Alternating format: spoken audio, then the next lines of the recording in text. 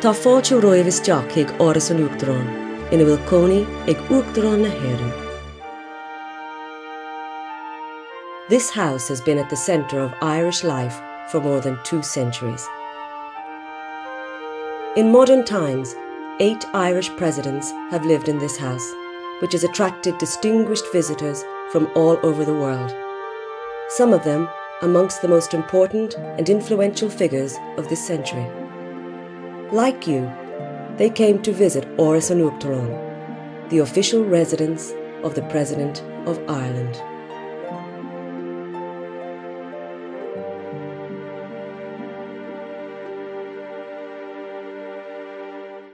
The story of this house begins in the 17th century, a period in Irish history of colonisation and plantation. In 1660, the Phoenix Park, an area of 1,752 acres, was designed as a walled deer park by the first Duke of Ormond. In 1751, Nathaniel Clemens was appointed Chief Ranger of the Phoenix Park and Master of the Game. And though he was also an amateur architect, it is known that he engaged at least one other architect, John Wood of Bath, to produce plans for the design of the house. There have been many changes and improvements since then, but much of the original design can be identified today.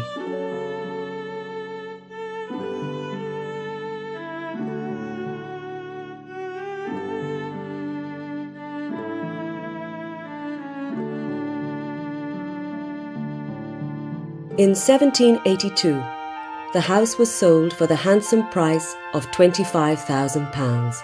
It was bought by the British government and became the official residence of the Viceroy, the Crown's representative in Ireland. The Viceroy was a man of real influence with considerable powers of patronage.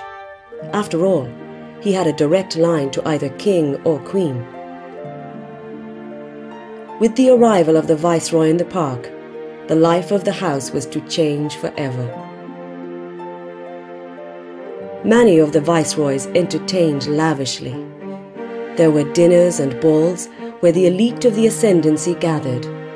An invitation to such occasions was a sure sign of one's status and position in society.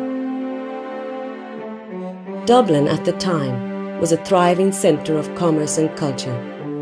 For those with money, it was a splendid place to live.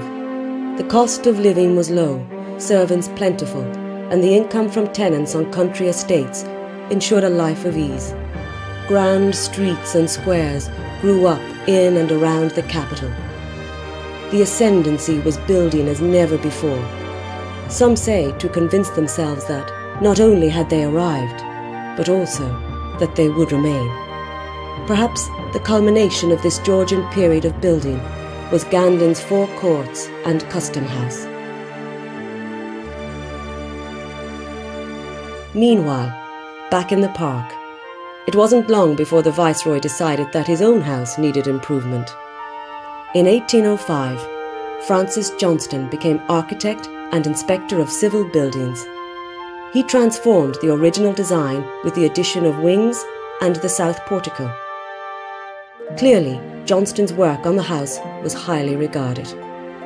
The viceroys were well pleased, describing the improved design as resembling a residency or government house somewhere in the colonies.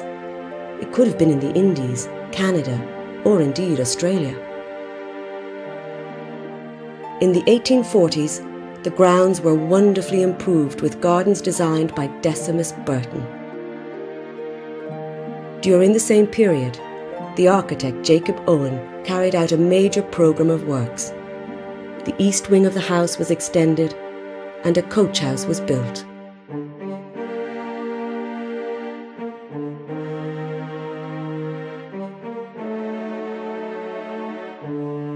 While the Viceroy carried on with his functions of state, behind the scenes, life carried on equally busily. There were maids and butlers, cooks and pastry chefs. In the stables, grooms, footmen and farriers cared for the horses. A permanent regiment of soldiers was billeted in the wings.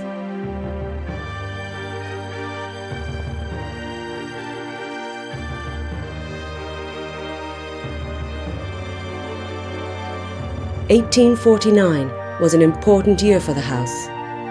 Queen Victoria announced a state visit, and in preparation for this, a new dining room and official reception room were added.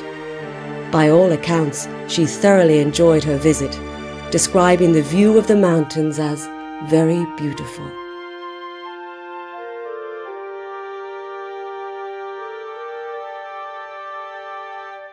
Three years later, a much less publicised, though important connection was made to the house.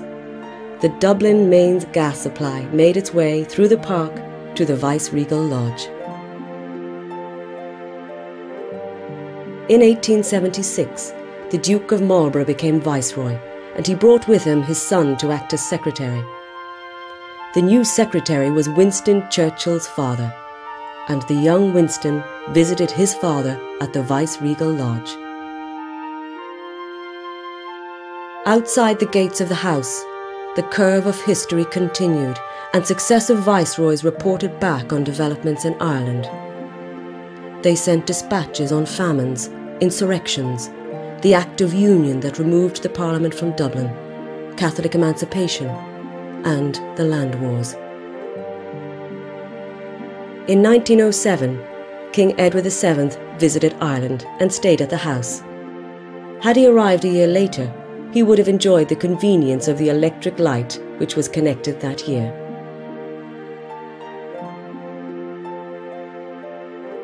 Three years later, with the announcement of the visit of King George V, a further extension of the West Wing was completed.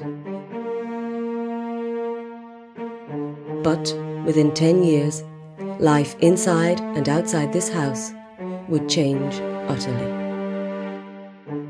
On the streets of Dublin, labour unrest was increasing, culminating in the Great Dispute and Lockout of 1913.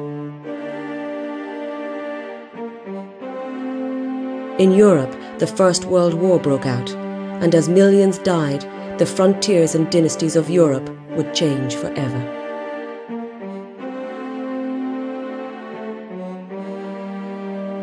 Nearer home, in Dublin's Sackville Street, on Easter Sunday 1916, the sound of gunfire was heard from the city centre. The end of the viceregal years was at hand. Within 6 years, the Irish Free State was formed, and the last Viceroy, Viscount Fitzallen of Derwent, departed from office.